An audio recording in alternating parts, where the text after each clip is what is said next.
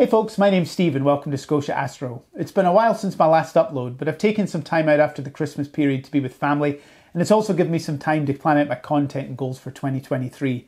My first goal's sitting right here. It's a big brand new refractor from Bresser, and it's the AR127 L, which I'm planning to use for some solar imaging work alongside the Skywatcher 72 ED DS Pro that I've been using up to this point.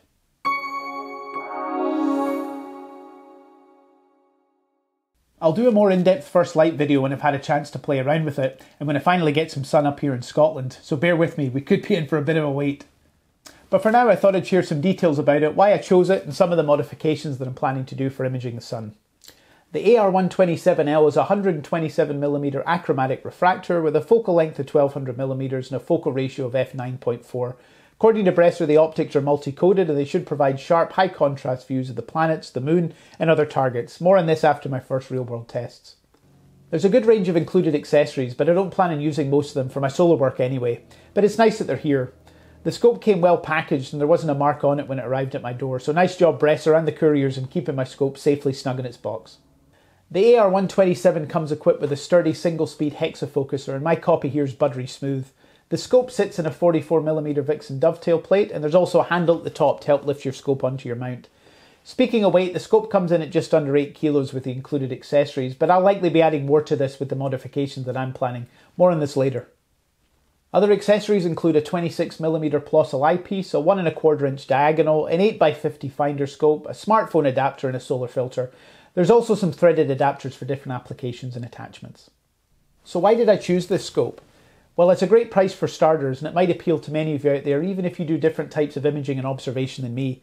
I picked this up for just under £300 brand new and I'm seriously impressed with the quality, feel and included extras at this price and focal length. As the majority of owners seem positive on it, I thought I'd grab one and see for myself.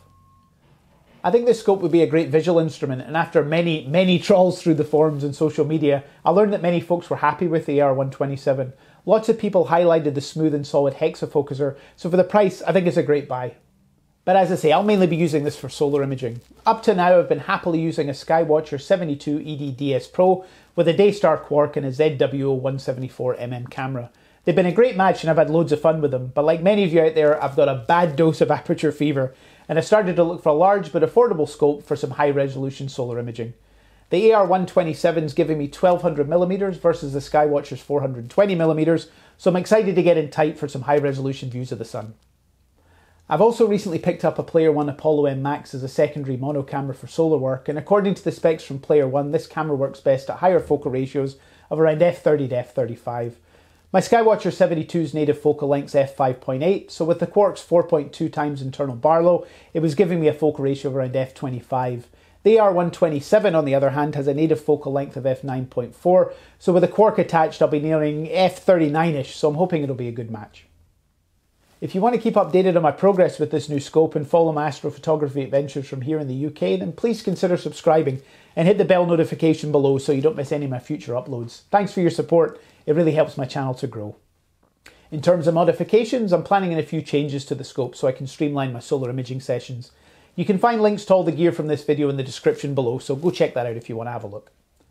As many of you know, I live in the UK and we aren't blessed with hundreds of days of sunshine like other parts of the world, so the mods that I'm planning for this scope are geared towards saving time and being efficient during my imaging sessions. First of all, I'm going to replace the universal Vixen dovetail plate with a beefier 355mm Losmandy plate from Skywatcher. I've had several of these in other scopes and they're rock solid, so I highly recommend them. The Losmandy plate's hopefully going to give me more stability for imaging, especially given the length of this scope. Although the hexafocuser looks great and other users have praised it, I really needed an autofocus solution for my use case, and from experience I know that manually focusing for solar imaging is not fun. I've been looking for a solution on many of the Astro forums, but many folks seem to be using the AR127 as a visual scope and they seem to be satisfied with the manual native hexafocuser. I decided to go straight to source and reached out to Bresser direct to see if there was any solutions that they could help me with. Huge shout out to Karen Smith at Bresser for answering my questions and top marks for your customer service guys, thanks very much. Karen advised that I could use a ZWO EAF and sent me some helpful guides and instructions on this, so I'll be fitting this to the scope now. I've used the ZWO EAF and other scopes and have been really pleased with them, so it's nice to see that I can use something I'm familiar with on a brand new scope. Finally, I grabbed a Baader Click-Lock adapter for the hexafocuser to help keep my imaging train solid while the scope and mount track the sun. The Quark and camera can add a fair bit of heft to the focuser, so the Click-Lock seemed like a worthwhile upgrade, and I've been really happy with the other ones I've used on other scopes. So that's my first look at the Bresser AR127 L, and I'll be back soon with a first light video and in-depth reviews, so stay tuned for that. Let me know in the comments below if you've used any Bresser products and how you get on with them. Stay well, take care of yourselves, and clear skies to you all.